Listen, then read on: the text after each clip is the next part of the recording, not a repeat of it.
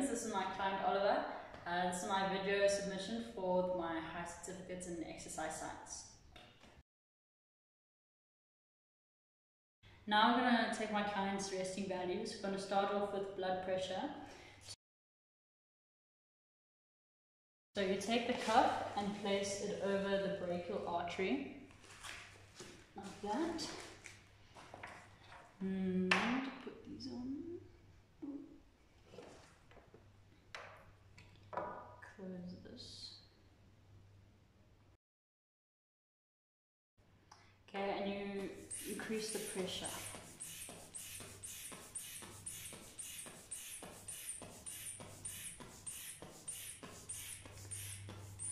Then you start releasing the pressure slowly.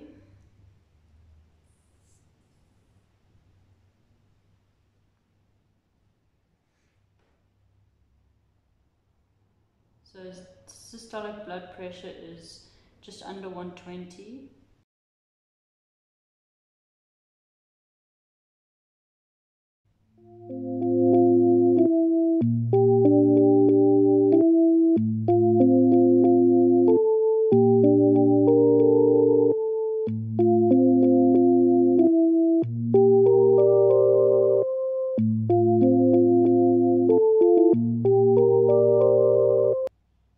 Diastolic pressure is around 65.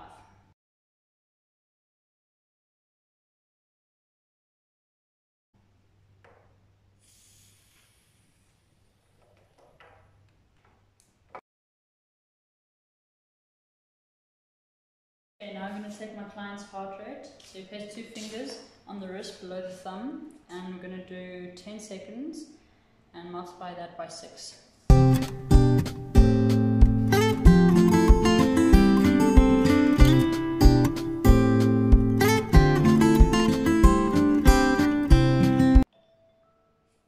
Got 12 times by 6. Now I'm going to take my client's height.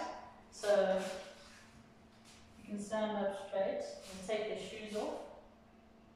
Okay, you can go around. Okay, can you hold it there?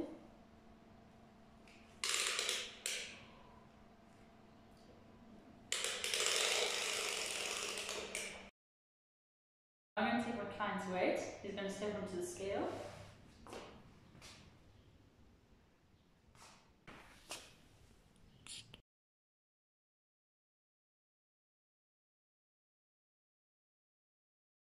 Now we're going to test my client's waist to hip ratio.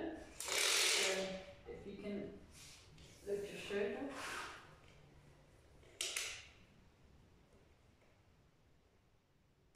Okay, 74 is his waist. And you can place this. And then you place it over the largest area of your glutes. So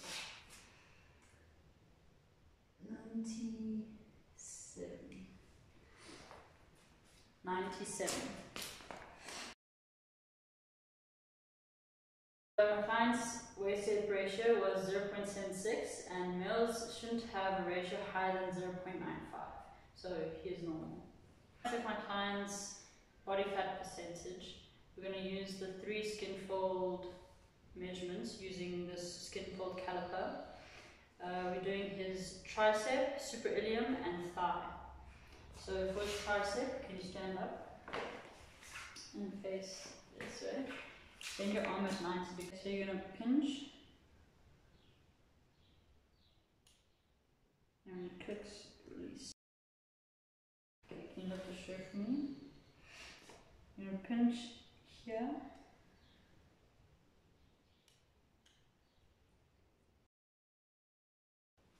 And your thigh. Okay.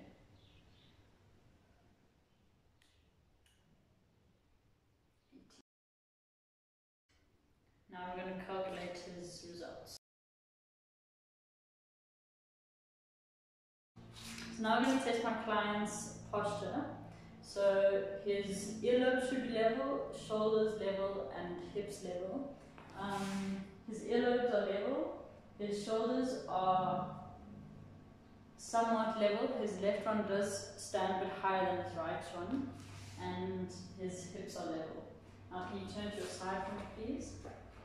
So here his earlobes should be level with his eyes and he should have an S shape of a spine. Okay, so his earlobes are level with his eyes and he has an S curve to his spine. Okay, now we're going to do a flexibility test and my client is going to do the sit and reach test. So I'm going to place the ruler here. That's where it starts, and he's going to reach as far as he can. Okay, go. 37.5. Now I'm going to test my client's muscular strength with the push-up test. So he's going to do as many push-ups as he can in 60 seconds. Now I'm going to demonstrate a push-up to you. Okay. So you want your arms shoulder width apart, fingers spread out wide. And you're going to keep your elbows close to your side, not flaring out.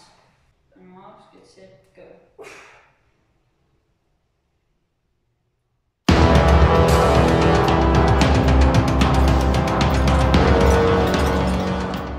Client completed 35 push-ups. Okay, now I'm going to do my client's power test.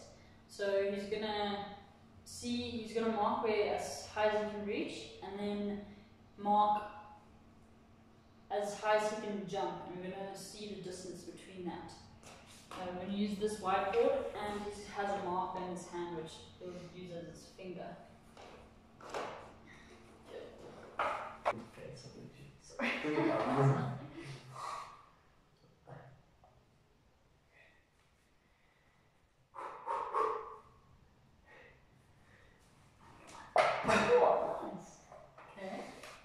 Okay, we're gonna measure this and see what his score is. I measured my client's vertical jump and he got 41 centimeters, which is below average. Okay, now my client's going to complete his cardiovascular endurance test. So we're going to do the step test, and he's going to step for 3 minutes, 1, 1, 2, 2, and then I'm going to take his recovery heart rate and calculate his VO2 max. Okay, on your marks, get set, go.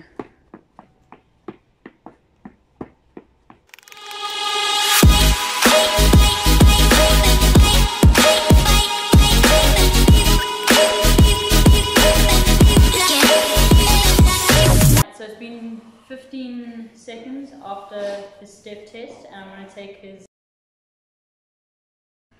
and then times it by 4.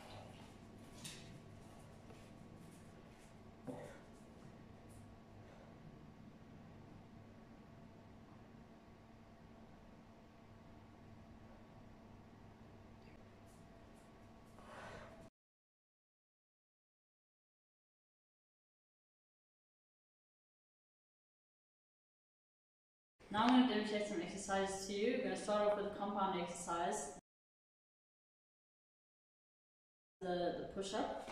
So for the push-up, you want your arms shoulder width apart, fingers spread out wide, and you're going to lower your body, keeping your elbows tucked in, avoiding chicken wings, and chest close to the ground.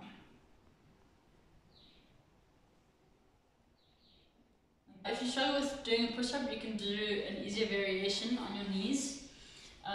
Similar concept, shoulder width apart, and going down like this. Yep. Okay, now I'm going to demonstrate an upper body exercise, the pull-up. So you want your arms shoulder width apart. You're going to hang, engage your back,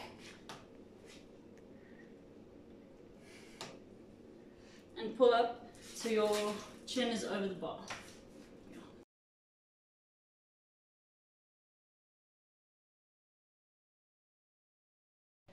Okay.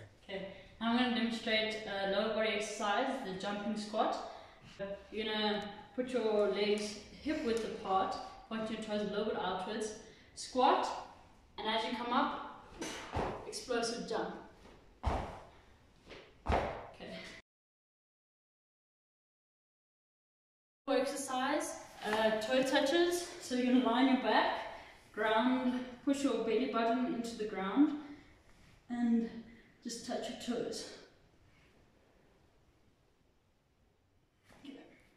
I'm going to demonstrate a cardiovascular exercise, the jumping jack. So you're going to jump, extend your arms and legs, and then close your arms and legs. This increases your heart rate, therefore being a cardiovascular exercise. So for my client's PNF stretch, we're going to do a hamstring stretch. So he's going to lie on the floor, and I'm going to grab his leg, and he's going to keep it straight, and I'm going to pull it back until he says stop, there's a good stretch. I'm going to hold it for 3 seconds, and then repeat on the other side.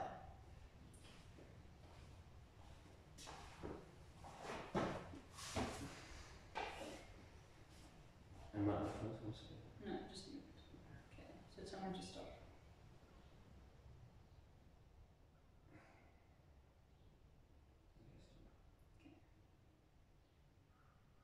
Okay, then you put it back down and repeat on the other side. Ew. 1, 2, 3.